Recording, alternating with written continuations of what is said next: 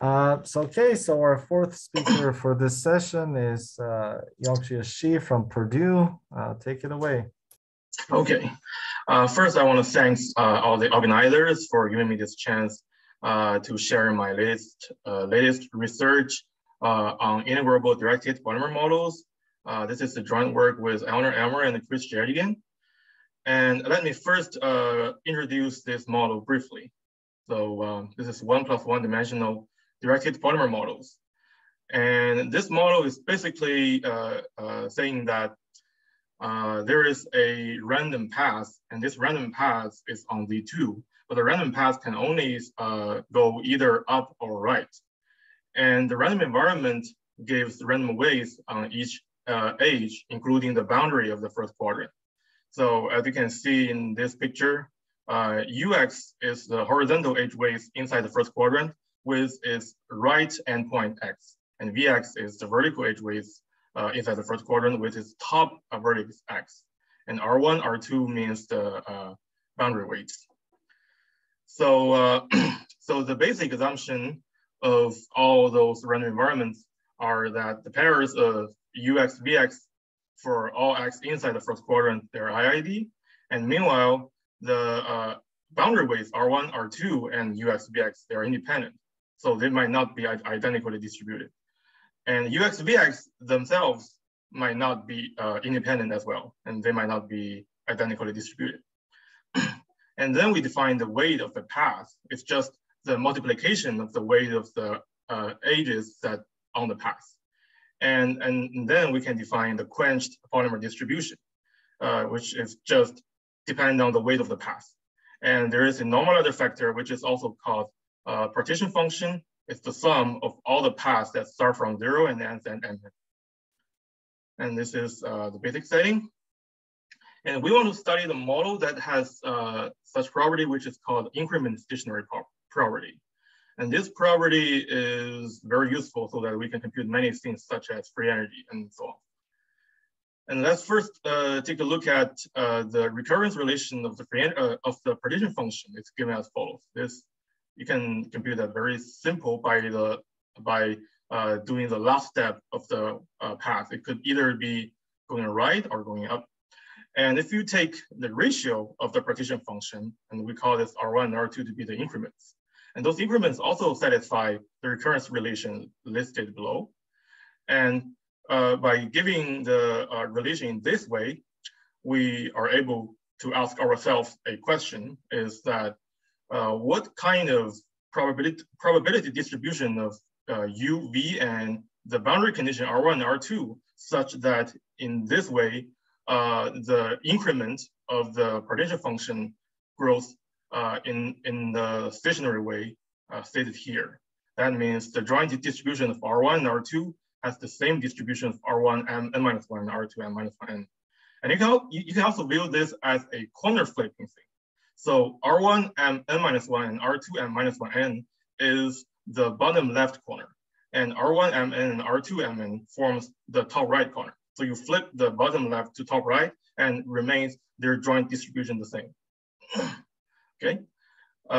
So next is, given that we want this kind of increment stationary property, and with some other assumption that if we assume that V is a function of U, so H here is a deterministic function, and V is H of U, then it is proved by it's proved by Chalman and Noack that there are only 4 kinds of integrable polymer models that has the stationary increment property, which is listed below.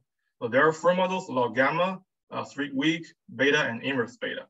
And there are many people and many papers have done the research on those 4 models. And the log gamma polymer was introduced by Cipollini, and the streak weak polymer was introduced in 2 independent papers. The first one was given by Corwin, Cipollini, and Shin, and the second one was given by O'Connell and Ortman. The beta polymer was introduced by Barraquin and Corwin, and the inverse beta polymer was introduced by Thierry and Ladolfo. And now that we have found a common property that all the 4 models share, so we want to do something that can be applied to all the models. And let's see what the free energy is. So the free energy is basically just the natural log of the partition function. And here we have three ways to define our partition function. The first way is it's given just by the previous slide. So we can see that R1 and R2, they each have a parameter lambda. So mu and nu here are constants. And R1 and R2 are just a random variable and has a single parameter lambda. If you set their parameter to be the same, and that means the polymer has increment stationary property. So which we call this V lambda is the partition function in the stationary increment polymer. And the second one is, of course, you can let the parameter of R1 and the parameter for R2, those two parameters are different. This is lambda 1 and that is lambda 2. So you can also define the partition function with two different parameters.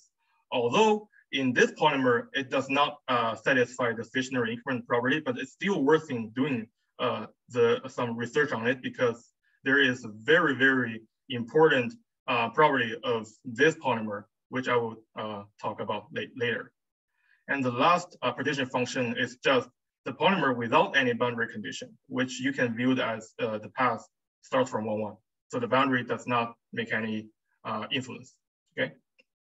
So the first property that I want to talk about the free energy is the law of large numbers. And basically the free energy of the polymer without any boundary conditions and the free energy in the stationary increment models that have, they both have the law of large numbers. And the limiting speed can also be explicitly computed. So a gamma lambda is just the expectation of the log of V lambda, which by the stationary increment property, you can split them into two parts. And that's just the expectation of log R1 affecting the log R2. So because we know that the distribution of R1 and R2, so we can compute explicitly this value for all of our models. And the limiting speed for the partition function without any boundary condition is the infimum of all the gamma lambda. So D here means the domain of the lambda, okay? And the second property of free energy is the weak limit. So I call this weak limit rather than separate limit theorem. It's because this scaling parameter is not diffusive. And also the weak limit is a Triswiddum GUE, which is not Gaussian. And this also implies that those class of polymer models belong to the KBZ universality class. Okay, and the third property of free energy that I want to talk is just the property of the free energy in multi-parameter models, which I just mentioned before.